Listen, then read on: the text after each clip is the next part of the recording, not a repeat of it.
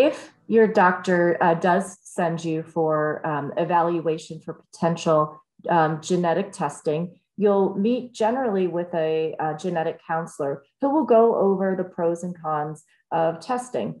And I find genetic counselors are really well equipped to have that discussion.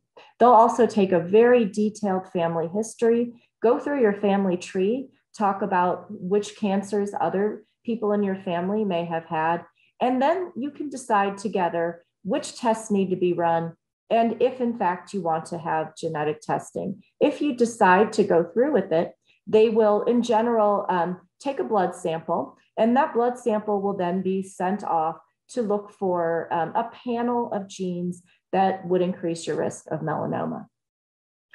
Once those results are returned, they'll bring you back in for a visit to go over the results. If there are any positive findings, they'll talk about what that means, what your risk level is in a more detailed fashion, and importantly, what you can do about it. So what kind of surveillance you should have, what other kind of cancers you should be looking for, and maybe other specialists you should be seeing. If your tests all come back negative, they'll go over that. And they'll also talk about, again, what that means. It doesn't mean you're out of the woods. It doesn't mean your risk of getting a melanoma again is zero. But it does mean that there maybe are certain other cancers that you don't need to be worried about. So I think that having this team approach to genetic testing is really important. So in general, we can think about what happens if I have a positive test and what happens if I have a negative test. So a positive test would mean that there's a gene that has been identified that you carry that puts you at increased risk of melanoma. So probably the two most common and probably helpful genes that we screen for are one called CDKN2A and BAP1. So CDKN2A is a gene that puts you at increased risk of having lots of atypical moles or nevi, and also of being diagnosed with melanoma. It also is associated with an increased risk of pancreatic cancer. So if you test positive for this gene, you would want to think about making sure that you protect your skin from the sun. If you do have lots of atypical moles, your dermatologist may recommend that you have mole mapping or total body photography so that you know what your moles look like at baseline, and it makes it easier to find a new or changing mole. And then you'll also want to talk about what should I be doing to think about my risk of pancreatic cancer and to improve early detection.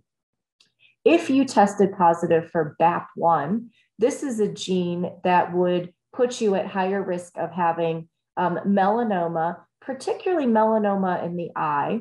And so you would, for example, want to see an ophthalmologist who specializes in ocular melanoma so that you can be screened for ocular melanoma, as well as seeing a dermatologist to be screened for skin cancer.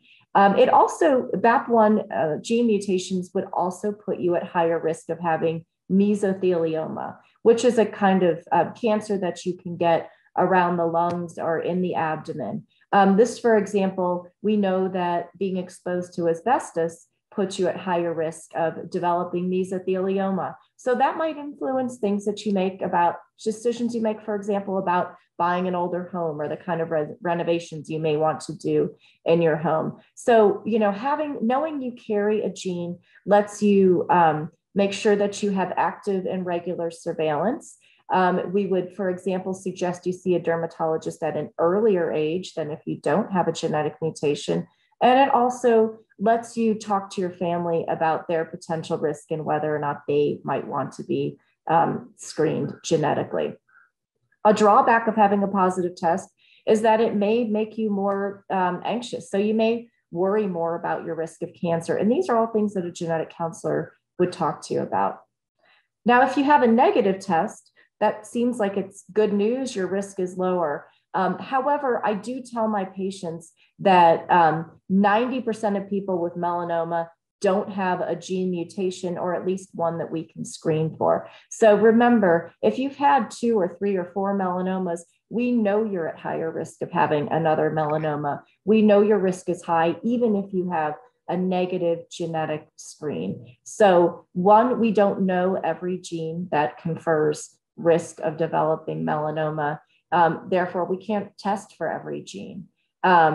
It's important to realize that that negative test may mean I don't have to think about my risk of things like pancreatic cancer or mesothelioma, but it really still means you need to be careful with the risk factors you can control, things like sun exposure and tanning bed use and use of sunscreen, and of course being screened regularly.